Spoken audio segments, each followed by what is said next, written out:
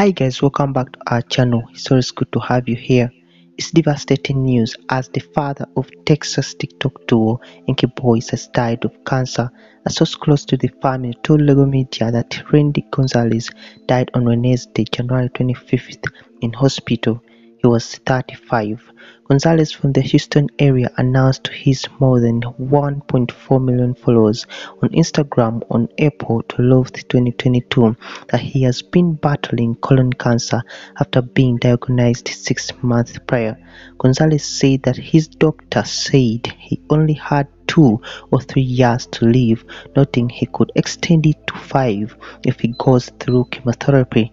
Since then, Gonzalez has been telling his followers on TikTok that it's been a struggle, but he keeps on fighting. He also started a GoFundMe to help pay for his treatments. Gonzalez is survived by his wife Kimberly and 3 children, Aubrey, Breeze, and Lauren.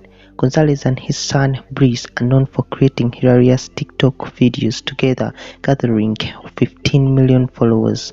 The pair have blown up since they started their TikTok journey together in November 2019, appearing on Good Morning America and being highlighted in multiple media outlets like BuzzFeed and Yahoo Lifestyle.